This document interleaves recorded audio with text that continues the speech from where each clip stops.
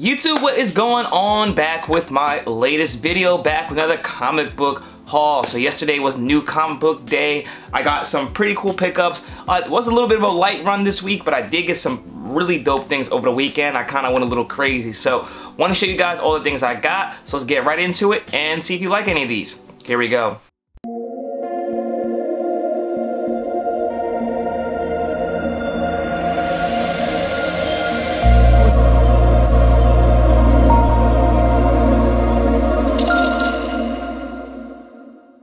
Alright guys, before we get into this video, please smash that like button down below. Let me know you guys are enjoying these videos, and as always, if you're not already subscribed to my YouTube channel, hit the subscribe button below as well so you're updated to my most recent content, and hit that bell notification so you're alerted as soon as I post a new video. So, I did pick up several things over the weekend and yesterday on New Comic Book Day that I want to show you guys. I'm going to start off with the things I got yesterday, all the new issues that dropped, and just wanted to show you guys what I picked up. So, I got this. First thing was Seven Secrets #1. This is the 3rd print. Very, very dope book. Like, again, I keep stressing how great this book is. If anybody's not really into comic books and is looking for something just cool to read, this one's really good. I strongly recommend getting this one. You know, eventually I think it's going to end up being something, maybe a movie or TV show one day. It's definitely got that kind of vibe, and definitely something I think you guys should check out. Up next, we have Thor #4. I think it's the 2nd printing. No, this is the 3rd printing of Thor #4. You have Thor and Galactus on the cover. Very, very dope. I've been wanting to track down all these Thor runs, you know, for the first 6 at least, just because it was a great story, and all these covers are pretty dope. Next, we have Thor #3. You got Thor fighting with Beta Ray Bill right there. Very, very dope cover. Always like when they do these little horizontal covers. Something different. Up next, we have Thor #1. This is also the 3rd printing of Thor #1. Haven't read Thor #1 yet, so definitely excited to read this one. Up next, we have Strange Academy 2. This is also the 3rd printing. Hearing very good things about Strange Academy. Haven't sat down and actually read it yet, but definitely has a whole lot of new characters in it, whole new story. So very dope. Definitely could see them doing this in the future with Marvel, the MCU, with Doctor Strange. Up next, this is a new book actually. This is Web of Venom Wraith, and you got Noel on the cover right there, and you know, definitely a hyped up book. I don't know much about it. I haven't read it yet, but it had this cover, and this was cover B, and this was cover A of that book. So definitely interested in sitting down and reading this, seeing what's going on, but nonetheless, dope covers either way. And I went through the back issue bin and also the clearance bin. I went through the clearance bin and found 50-cent issues. I got Harbinger #0, Harbinger #2, 4, 5, 6, and 7. So I'm getting a whole lot of these Harbinger issues. Again, I think that's going to be something big soon to get them for 50 cents. You know, you can't pass that up. I'm interested in reading that story and seeing what's going on. But the find of the day for me yesterday had to be this one. I didn't know this even existed, so I was very, very happy to find this in the back issue bin. And it is Dragon Ball #1. So you guys know I'm a huge Dragon Ball Z fan, so this was a must-have for me as soon as I saw it. I think I paid $5 for it. I don't know what it goes for, but you know, for $5 I won't complain too much about it. But you got that iconic Goku and the Shenron picture back there. For whatever reason, Shenron's blue. I don't remember him being blue in like Dragon Ball, but I guess in the old you know, like illustrations of him must have been blue. But very, very dope. I guess I'll read it one day, but I kind of just like to display it. I don't think I'll get this graded, but I'll definitely find a way to display it and make it look nice. And yeah, definitely a must-have for me in the collection. So up next, I want to show you guys some things that came in the mail through pre-orders or whatever. I got this new book, Grendel, Kentucky. Heard it's a very good story. I think it's about like them growing weed or something. And yeah, I don't know what it's about, but I heard some good things, so I decided to check it out. So I got that cover, and also I got cover B as well, which is very, very dope looking. So I'll check that out, see if it's any good, and let you guys know. I also got Captain Marvel #18. This is the 2nd printing. Happy to track this down. First appearance in there, I think, of L'Oreal. Up next, this is one I had to get just because I grew up, you know, with this property, Dr. Seuss, and I actually got into college based on a college essay that I wrote about Dr. Seuss. So I have a little bit of a passion for Dr. Seuss, a soft spot in my heart for it. So had to get this. This is Ice Cream Man number 20. This is the second print with the cover from all the Places You'll Go. And yeah, very dope cover. I wasn't able to get the first one. And I think there's a third one come out as well, so maybe we'll track that down. And last but not least, I got this Hellions number 3 variant. This is the trade variant, and then you got the Virgin variant right there with, I believe it's Madeline Pryor and Mr. Sinister. So couldn't pass that up. Anything Mr. Sinister always grabs my attention, and very, very happy to get this.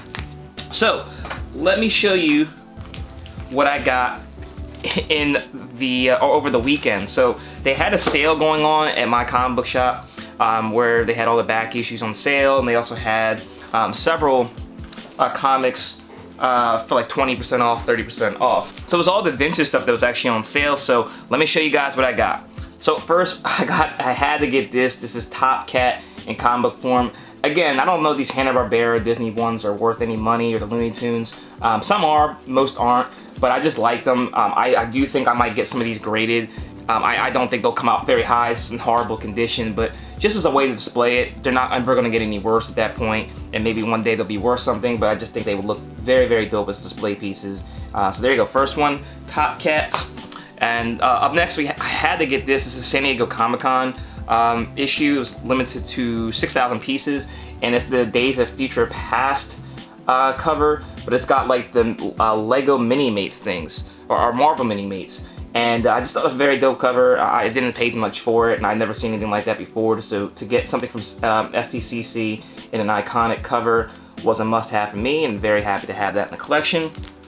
And again, I had to get something dope for Uncle Scrooge. Anytime I find a cool Uncle Scrooge cover, I always tend to pick it up. I like, Scrooge McDuck. He's one of my favorite Disney characters of all time, and you know, anything with him on there is a win for me. Definitely have to track down some of the bigger issues. Uncle Scrooge does have some expensive issues out there. Maybe one day I'll splurge and get one of those, but for right now, very happy with that.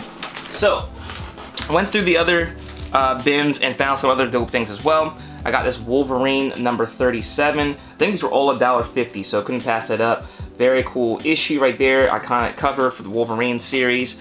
You have Wolverine 38, so the issue right after that. You know, slowly but surely building up more and more of these X-Men comics and side issues. Got Miracle Man number 1. Very, very dope cover, very cool issue. Up next, I have She-Hulk number 2. This is the second appearance of She-Hulk. For $1.50, really happy to get that. Definitely think that the She-Hulk show that they're going to drop on either Disney Plus or wherever it's going to be is going to be a very good one.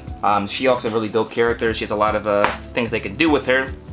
Up next, we have a couple of Avengers comics. We have Avengers number 133, or 183, excuse me, 183. We have Avengers 184, very cool cover. And we have Avengers 186 with that dope Scarlet Witch cover. So again, these are all $1.50, so couldn't pass that up. You know, anything you get under cover, all these are key issues, either minor keys or major keys. You know, I don't know each one unless I know it, I'll tell you, but they're all key issues. We have X-Men number 529. You got that Hellfire Club, Sebastian Shaw, Emma Frost, and I think that's Kitty Pryde down there cover. Very, very cool looking one. This is X-Men number 528. I don't know the characters in this, but it's like the first Nigerian character in Marvel Comics, I think, makes appearance in here. I don't remember the character. If you know it, drop down in the comment section below. And this very, very cool looking one. This is X-Men 455. You guys know how I feel about Psylocke. Anything with her on the cover is a win for me, and this was a dope one to add to the collection. So another X-Men, we have 285. Again, an iconic cover from back in the 90s. Alright, so moving on, I got Thor 235. Getting a lot of these Thor key issues. You know, I had to track down some of the other ones and maybe get some of the ones in higher grade, because a lot of ones I'm getting are in lower grade, but no grade. Low grade is better than no grade, so happy about getting that. Now I got a whole lot of Fantastic Four keys. So I got Fantastic Four number 121. I got this very cool one, 122, with Galactus and Silver Surfer. Looks like they're at like Six Flags tearing it apart or something. I don't know what is going on in there, but a very cool cover. We have Fantastic Four number 125. Very cool, very iconic. 129. We have 130 with this very cool Thing cover right there. We have 131. So like I said, I got a whole lot of Fantastic Four stuff. Trying to load up on it, especially with them entering the Marvel Universe very soon. Definitely think it's a good idea to get Fantastic Four keys right now. You never know who they're going to put in the movies, and you know, always cool to track them down for $1.50. This is 133, no, 132 right there. 140, very cool cover. I think that's a new villain right there, I'm pretty sure. Fantastic Four 142, this is actually a duplicate, but mine was in horrible condition. I think it was like tears in the cover, so happy to get this in a better condition. We have 150 right here with Ultron on the cover, very, very cool. 166 with Hulk and the Thing fighting. I got a couple of the Hulk vs. Thing like iconic battles, so happy to add this one as well. I actually sent one off to CGC to get graded, so hopefully that comes back good, and I'll show you guys when that comes in. And last but not least, the final Fantastic Four I got was this 244, very iconic cover with Galactus' hand, and forget who that is. It's not Silver Surfer, but I'm not sure who it is. Drop down if you know. But very cool.